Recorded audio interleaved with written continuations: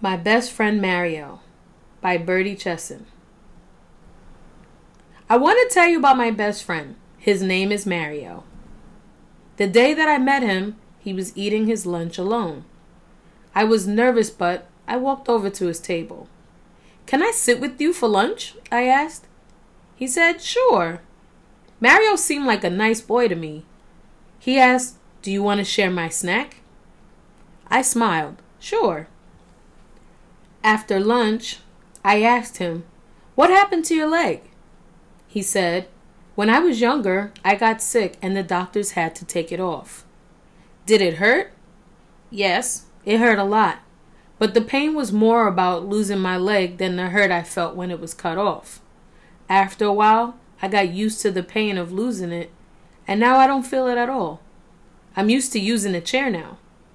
The bell rang and lunch was over. I asked, "Can we play sometime?" "I would like that," said Mario. As I was walking home, there were kids in the park that were shouting at me, "Hey, you!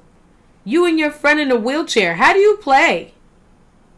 "Yeah, you probably talk all the time. He can't do anything." I shouted, "He can do anything that both of you can do better." I said it, but I wasn't really sure. All I knew was that Mario was a good person that should have friends. I wanted to be his friend. When I got home, I could not stop thinking about Mario. My mom saw my face. "What's wrong, sweetie?"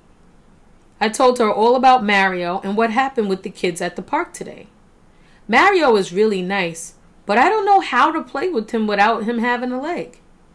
My mom said, "Your heart is in the right place. Find out what Mario likes to do and play that. Keep being a good friend to him. He needs you to be kind and fair with him." "You're right, Mom. Can I call him?" "Sure, after you finish your homework." When I called Mario, I asked him, "What do you like to do?" He said, "I like video games and I'm really good at basketball." "Basketball? You play in your wheelchair?" "Yes, I can. It's not hard. It's like most things. With a lot of practice, it's all possible." "Wow, I'd love to play basketball with you." "Good. I'll meet you on the open basketball court at 1 o'clock. I'll be there." So, I was so excited. I don't know what'll happen, but I'll play fair.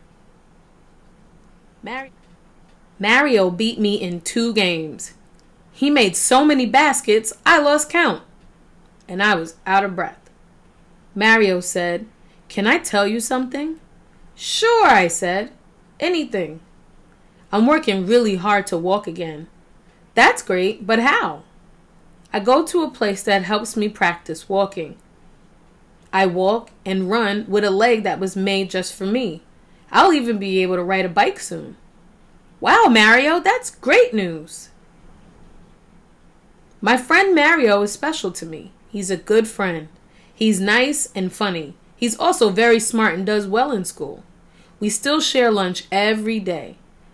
It's been a few years since we met, and Mario can still play anything, and he's good at everything. Now that he's walking and running on his new leg, everyone wants Mario on their team. They see how special he is now, but I knew all along.